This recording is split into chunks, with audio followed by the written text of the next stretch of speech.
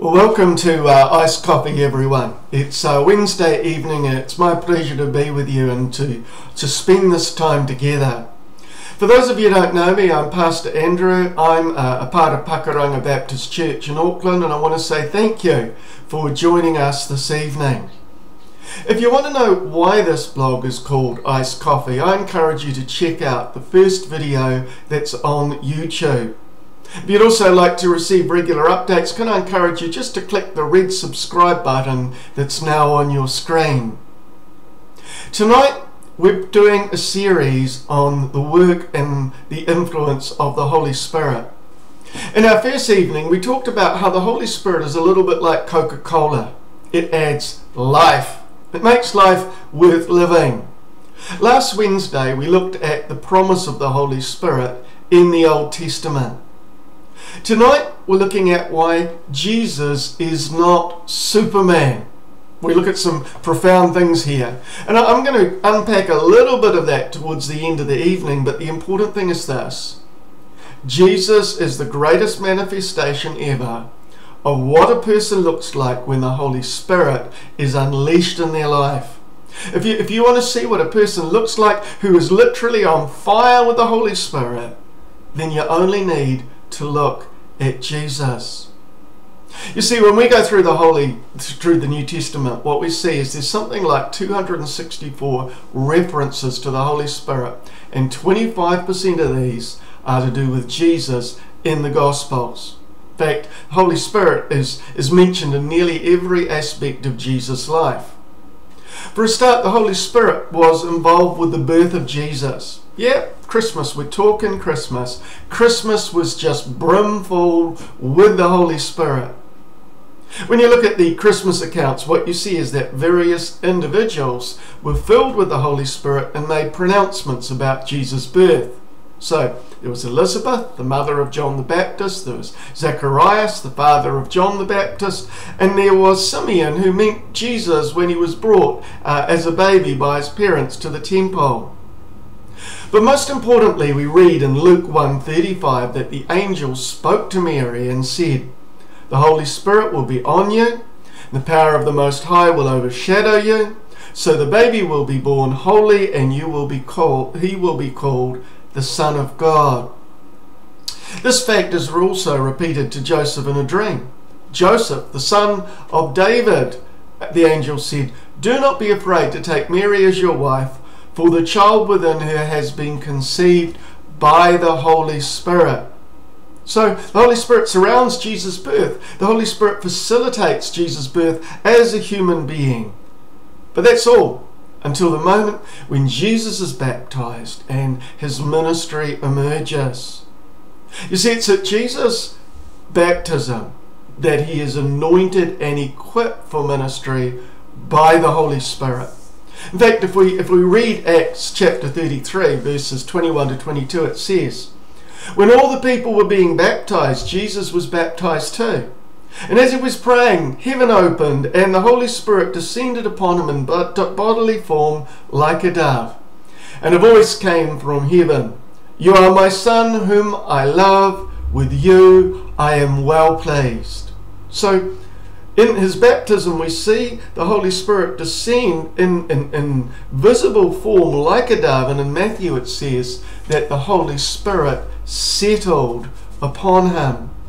So it's this baptism and the immersion in the Holy Spirit that is to have a tremendous effect upon Jesus' life. For we read in Luke 4:1, Jesus, full of the Holy Spirit, returned from the Jordan, where he was baptized, and was led by the Spirit into the desert.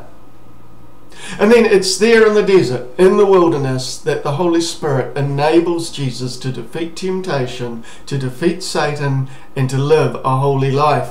Jesus meets Satan. He resists the temptation to sin, and he does this in the power of the Holy Spirit. The book of Hebrews tells us that Jesus was tempted, and he suffered through temptation.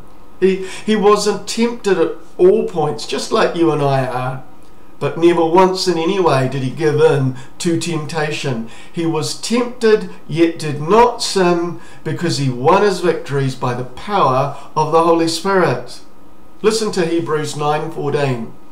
For by the power of the eternal Spirit, Christ offered himself to God as a perfect sacrifice for our sins. The Holy Spirit kept Jesus holy. And it's from that experience, from baptism and then temptation, that Jesus goes to minister in the power of the Holy Spirit. The Bible tells us that Jesus returned to Galilee in the power of the Spirit. In fact, reports about him began to spread throughout the whole region. In fact, when Jesus is invited to speak in the synagogue, his hometown, he turns to a passage from Isaiah which speaks about the Holy Spirit, and he uses that passage to explain his ministry. Jesus says, "The Spirit of the Lord is upon me, because he has anointed me to preach good news to the poor. He's sent me to proclaim freedom to the prisoners and recovery of sight to the blind, to release the oppressed, to proclaim the year of the Lord's favour." That's Luke chapter 4:18, quoting Isaiah 61. Important thing is Jesus points to the Holy Spirit as a source of his power. And actually that's what Peter, one of his disciples, also said about Jesus, because in Acts 10, Peter says, "And you know that God anointed Jesus of Nazareth with the Holy Spirit and with power. Then Jesus went about doing good and healing all who were oppressed by the devil, for God was with him." Some of the specific ways we can know in which the Holy Spirit enabled Jesus to operate were in delivering people from evil spirits. Jesus claimed to cast out evil spirits by the power of the Holy Spirit. The Holy Spirit also guided him. The Holy Spirit at particular times would give him guidance, like for example where we just talked about the Holy Spirit guiding him into the desert to the temptation. The Holy Spirit was also the one who gave Jesus wisdom and guided him and directed him in his teaching. The Holy Spirit was the one who made sure that Jesus' words were the very words of God the Father. In fact, Isaiah chapter 11 verses 2 to 3, way back, said this about Jesus: "And the Spirit of God will rest upon him, the Spirit of wisdom and understanding, the Spirit of counsel and might, the Spirit of knowledge and the fear of the Lord. He will delight in obeying the Lord. He will not judge by appearance nor make a decision based on hearsay." So it's the Holy Spirit that basically gave Jesus what he had to say. And we know that Jesus did miracles in the power of the Holy Spirit. I won't list them all. We're going to talk about that in a couple of weeks' time. But he displayed words of knowledge, words of wisdom, discerned the presence of demons, healed people, and did miracles by the Holy Spirit's power. There's something like over 35 miracles recorded that Jesus did in the New Testament. And then at the end of his earthly life, Jesus was raised from the dead by the power of the Spirit. That's according to Romans 4:11. The same Spirit who raised Jesus' body to life will raise you and I who believe in Jesus as well. And then after his resurrection, Jesus is said to have given his disciples further instructions through the Holy Spirit. So, let's be honest, whichever way you look at it, Jesus' life is surrounded and it's bathed and it's filled with the presence of the Holy Spirit. I mean, it's amazing. It's overwhelming, really. Which is why I said earlier, Jesus is not like Superman. Now, this is an area of kind of friendly debate, but historically there are two basic ways in which people have viewed Jesus' life, and in particular his miracles. Some people think that Jesus does his miracles because he is divine in himself. In other words, Jesus does miracles because he is the Son of God. He is all-powerful. Jesus can do whatever he likes. In other words, he's like Superman. The power is him. He has the authority, and Jesus just goes ahead and does whatever he wants in accordance with God because he is the Son of God. The only thing is that if we go through the New Testament, in fact other parts of the Bible, what we observe is that God does not normally work this way. Again and again in the New Testament we see how God the Father and the Son work together interdependently. That's why Jesus can say, the Son can do nothing by himself.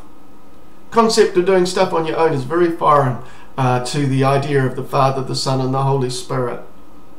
The other problem is that if Jesus is really like Superman, then he cannot save us from our sins. If Jesus is bulletproof to the very possibility of sin because he's God himself, then he's not playing by the same rules as you and I. He's kind of got a hack or cheat mode to defeat sin, Satan and death, and somehow that doesn't seem fair, that doesn't seem right. The Bible says that Jesus came, he lived under the law, he lived a life of perfect obedience to God, and because of that he broke the chains of sin and Satan and death. And he could only do that because he took part under the same conditions as a fully human being like you and I. The alternative, though, is that Jesus does miracles by the power of the Holy Spirit. In his humanness, Jesus performs miracles in the same way that he teaches his disciples to do them, by direction from and dependence upon the Father through the power of the Spirit. Now let's be very clear. Jesus is still divine. He is God, absolutely. But what he does is by partnership with the Spirit.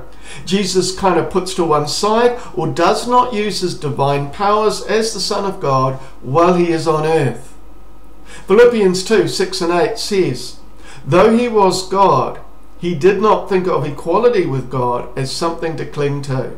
Instead, he gave up his divine privileges. He took the humble form of a slave and was born as a human being. When he appeared in human form, he humbled himself in obedience to God and died a criminal's death on the cross. So Jesus is equal to the Father, but he lays aside his own will and his own power to submit to God's or God the Father's leadership, and he is filled without limits, without measure, by the Spirit. Now I want to stop right here, because this has huge implications for us. Let's think about this for a moment. If Jesus is like Superman, then there's nothing we really need to do, okay? Other than just kind of, trust and obey. In fact, there's nothing we can do that you and I can be. I mean, there's no way you and I can be like Superman. There's no point trying. He's not like us. However, if Jesus is like us, if he's divine and yet relied upon the Holy Spirit in this life for holiness and to do miracles, then there is hope for us. All of us can live like Jesus. Now, we won't be born like Jesus. We aren't natural sons and daughters of God. We are adopted sons and daughters of God. But the Holy Spirit will anoint us and equip us for ministry just as they anointed Jesus. The Holy Spirit will help us to defeat sin's hold over our life and help us to live in holiness. The Holy Spirit will work through us to deliver people from evil spirits, to give guidance, to prophesy, to grant us wisdom and understanding of spiritual things, and we will do miracles and all of these kind of things. And at the end of our life, we'll be raised to life by the power of the Holy Spirit. That's why Jesus said, I tell you the truth, anyone who believes in me will do the same works I have done and even greater works, because I'm going to be with the Father. That's John 14:12. Jesus Christ is our pattern, the firstborn amongst many brothers and sisters. Whatever Jesus experienced of the Holy Spirit, that's ours today. I hope that fills your heart with excitement. I hope that fills your heart with a sense of hope and expectation. And I realize that as I'm talking about this, some of you will be hearing this for the very first time today. That's awesome. You might even be asking, how come I've never heard this before? But that's okay. These things are not well known in the world. In fact, Jesus himself said that they're kind of reserved for the few. Luke 10:21 tells us that at that time, Jesus, full of joy through the Holy Spirit, said, I praise you, Father, Lord of heaven and earth, because you've hidden these things from the wise and learned and revealed them to little children. My prayer is that you will experience the joy of the Holy Spirit as you explore more of these treasures from Him. Next week we're going to move on from looking at Jesus and the Holy Spirit to then look at Jesus and the disciples. And I'm looking forward to telling you some travel tales during that time. I hope you're finding this series useful. We're laying some significant foundations here. If you're finding it valuable, why not suggest it to others? But until we meet again, may God bless you and take care. May the Holy Spirit bless you and guide you. It's been good meeting with you tonight. Bye.